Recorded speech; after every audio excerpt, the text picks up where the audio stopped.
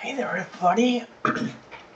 This is my first time in Cubase, so yes, doing just setting it up how I like it and stuff like that. And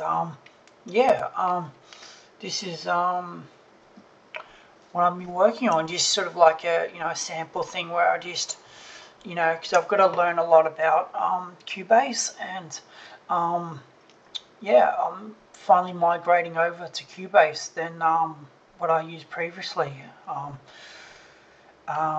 which was Studio One. So yeah, it's a big jump, I feel, but yeah, it's good. I like how it is so far with Cubase.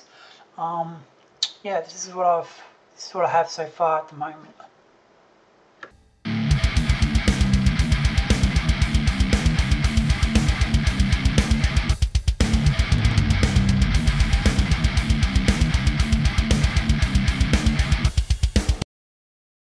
So yeah, that's what I have so far. Thanks for watching. Bye.